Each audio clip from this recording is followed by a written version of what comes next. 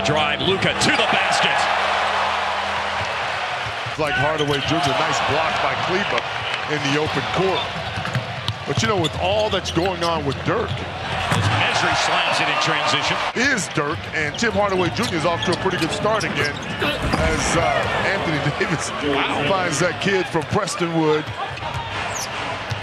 Against a Pelicans team that they've lost to twice this year, defeated once. Home team has held form and serve in every game, and that will help Dallas hold serve tonight.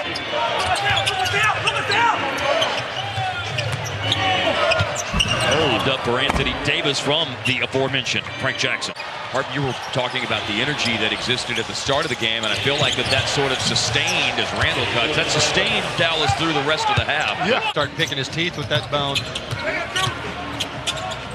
There were a lot of dogs. Yeah. Uh-oh. Uh-oh is right. That's talent. Sheer talent. And most threes that he's ever had in the game before. Well, he got it in a game, Mark, where they needed a lob pass there for Jackson from Peyton. Strong gust.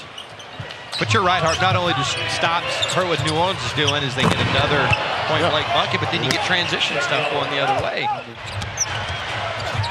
And hand by Brunson. Beautiful. Finney Smith, a little bobble on the break, returns it to Cleveland. It's a tight game as he goes up hard and finishes. Down hard on the flush, down hard on the fall. Yeah, and a nice five by Finney Smith. That's what you got to do. You get stopped. You can get out and run.